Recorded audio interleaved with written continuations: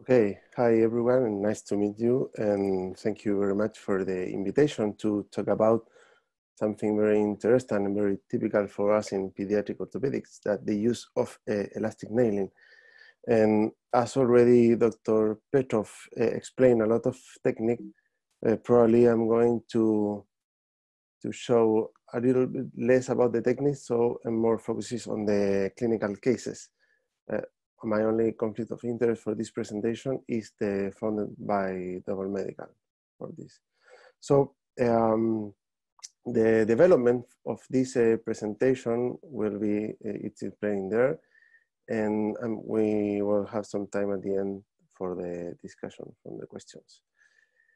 It's very important to consider that the child's bone is more porous, so that makes the biomechanical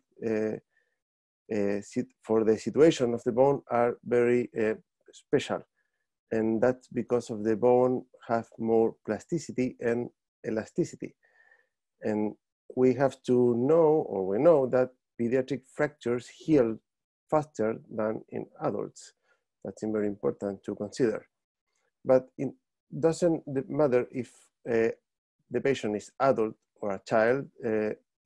What our goal is, we expect a rapid restoration of the function.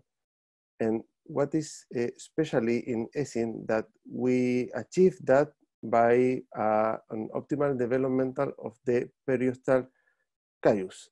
And that is different what happens in adult with a rigid fixation, where the artificial stiffness of the construct provided by the device will help initially to restore the function. So in one side we have the rigid, in the other side we have the elastic fixation. Both had a specially condition, but for example here in the noodle pull float, you can see this not that soft, but the elastic principle is almost the same in the ESIN. So what do we have? What we have as consideration, or special consideration for ESIN techniques? I think one of the major advantages are it's a very simple implant. It's also a simple method, and the instruments are also very simple. So we can go fast with the expertise with this instrument. And some of the principles that we applied, and I encourage you to learn principles, not techniques, assessed Dr. Vincent Mosca in his book, because the principle will guide you in every situation. And if you know how the forces act in a fracture site, you can understand how the ESIN acts to keeping the reduction and maintaining it until the heal will achieve. And this acts, like the 3-point stabilization, where the compression force and the sliding force will neutralize by this reaction vector that produced by the ESIN inside the bone. And we got that when we understand that, it also goes to the point that we need two nails for some special bones. I'm going to talk about that later. And also it's important, the very principle, as Dr. Petrov said, that one of the major key points in ESIN is to correct the correct bending of the nail. So if you do it, and I encourage you to take some time to mark in fluoroscopy where will be the entry point, the end point, and the fracture site, and you will get a correct bending of the nail, so the forces will be applied in a correct way in the site of the fracture. And we have to know that are not obvious the same, right? Diaphyseal and metaphyseal fractures, and that is a very important consideration when decide the type of the technique. For some metaphyseal fracture, we can use also a ESIN technique, but we have to consider some specific technique key points for it. And as Doctor already said, we have to take in mind which are the factors that are going to leading us to a failure of the technique, and not said that it's a failure of the technique. That I think in most of the cases the failure is from the surgeon by not applying correct the technique or not taking the correct decision for every fracture. So if you maintain the basic principle and maintaining the advantages of the ESIN technique, probably we can achieve a very big stability for every fracture. So basically, when we decide to fix a fracture in case of instability, failure of orthopedic treatment, irreducibility, when we see a risk of malunion, when we can expect a new injury, for example, in pathological bones or in case of refracture, for a specifically patient or situation when we need a quick recovery, and other complications such as arterial damage. And in metaphysical, when we decide for a scene, when we see an unstable fracture, when it's also irreducible, a polytrauma cases, multisegmentally, or cases or refractures. So now we are going to review some clinical cases and talk about the specific key techniques points. So in case of humors, for example, you have to consider that to achieve the correct 3 points system into the bone, we have to use 2 nails. That's very important. And we can use in humors either in a retrograde way or anterograde way. And for that, we can use the C or the S bending technique. And you have here to show, depending on the site of the fracture, it depends on if it's distal, proximal, or in the shaft of the humerus. We can apply different ways to use the thing. For example, for some of you, if you see that case, probably you will think about a conservative treatment. So you see the patient and you talk to her, okay, I'm going to put you in a cast, a hanging cast, very heavy, but consider that you will have around 4 to 6 weeks with it, and probably that child won't be that happy after you told to her that.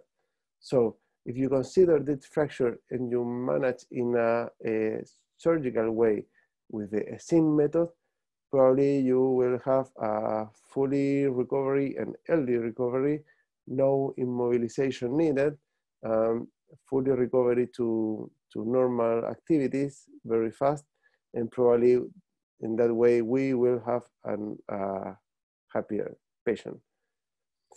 Other situation in a mid shaft on the humerus, and probably in a 9 or 10 years old patient, even in adult, you may consider treat it in a conservatively way, probably in a brace.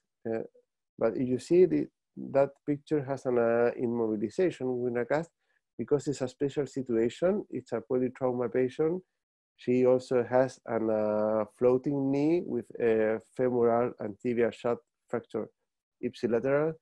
So in a damage control situation, we put into an X-fix on the lower limb, and we leave only with a maintaining cast the upper limb until we wait that the brain and the edema is established, and we have the permission from the pediatrics to go to the surgery again, and we immobilize everything with ESIN in a correct way, so the patient recovery full range of movement very early, and it will be easier for managing on the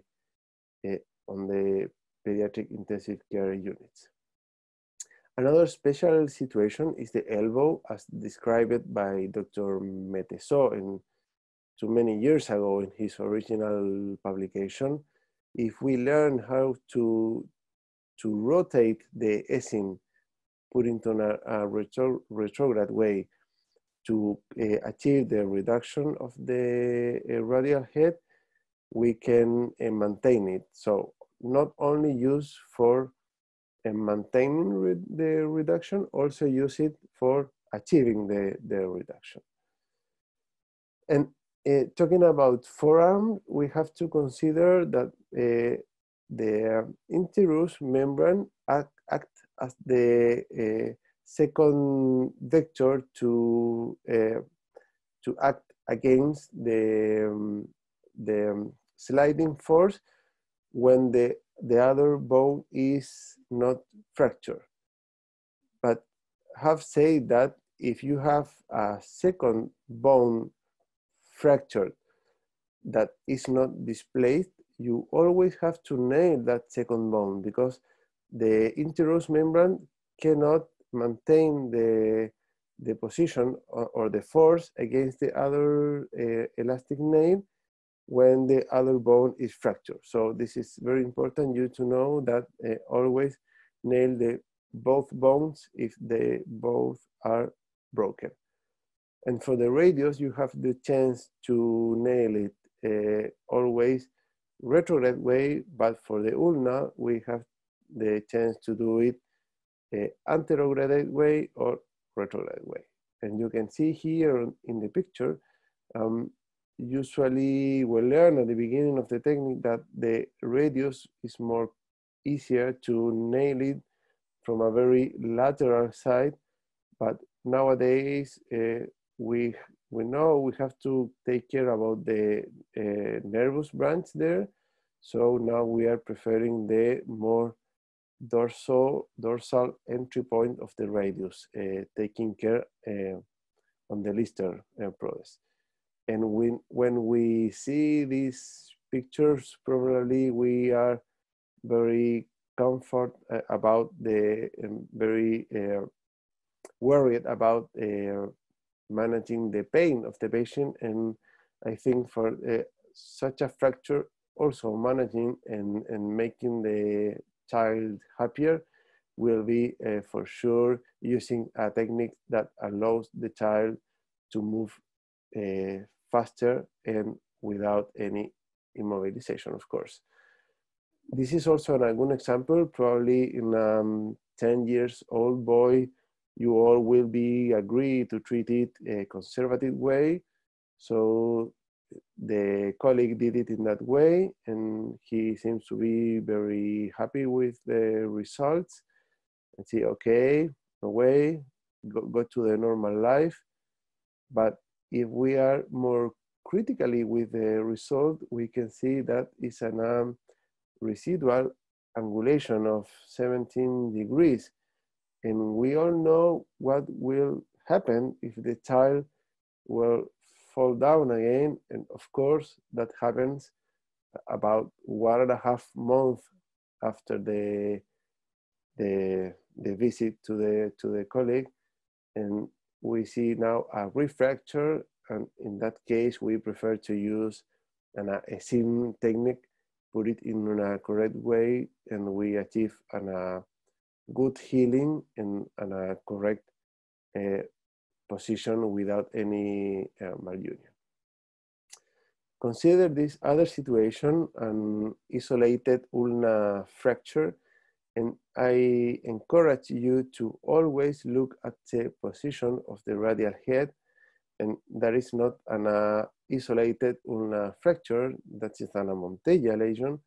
So we have to take that in mind to produce a correct alienation. And as you can see there in the fluoroscopy, only when correcting the position of the ulna and also the recovering the length of the bone, we recover the position of we can achieve the reduction of the radial head reduction. And another special condition for fracture that I invite you to have in mind is that metacarpal fractures. Probably we know that some situations are more difficult to maintain the reduction. For example, this is a third metacarpal bone fracture, more distal fracture, and the colleague put into an ESIN method, and the patient was very happy about the fast recovery of the function. Also, we can use the technique for a fifth metacarpal fracture in the diaphyseal, and with also the same good result and recovery of the alignment and very early function recovery.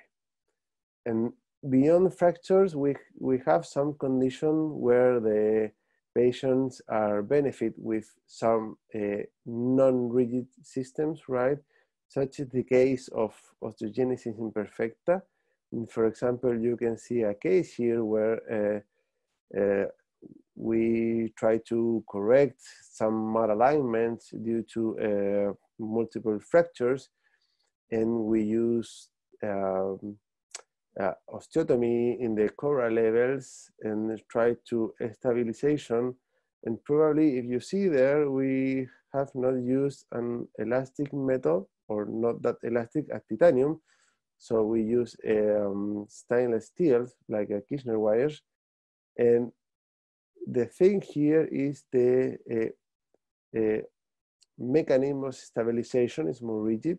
So probably that can help in some cases, but you can see there on the humerus, only with one elastic nailing inside, both forces were not neutralized in a correct way, and the patient starts to having a residual deformity.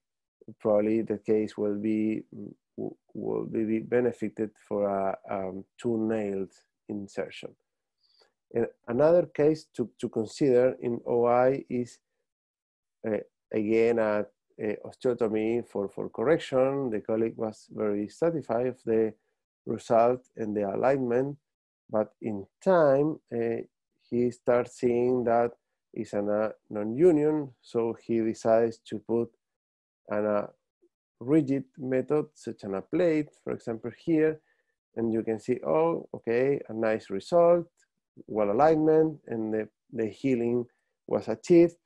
But in the time, we can see how in the end part of the plate, the bone starts to broken. So always consider special patients and where you can apply the techniques. So as a take-home message, I encourage you to know that the advantages of the ESIN method are mostly the early mobilization, no axis or prevention of axis disturbance, prevention of new injuries, less hospitalization, early reinsertion, and also no immobilization needed. Obviously, disadvantages of this system cost, more risk of infection, and of course the second time for the removal of the implants. And I will take just a couple of minutes to show you. I take the opportunity to show you. This is a new classification method that we perform in my fellowship in Madrid with Dr. Martinez Caballero. And there is the reference, and I invite you to read it. It's a free article, and it's not like the same as the GMFCS, but it's a method to classify the patients based on the functional ability, and also another part of biopsychosocial determinants. And it's very interesting, this classification, because it's more sensitive to changes after surgery in patients. So I invite you to review it. Thank you very much. And there are my mail if you need any further comments, or you wanted to know about more about the classification. I will be happy to have your comments. Thank you very much for your attention.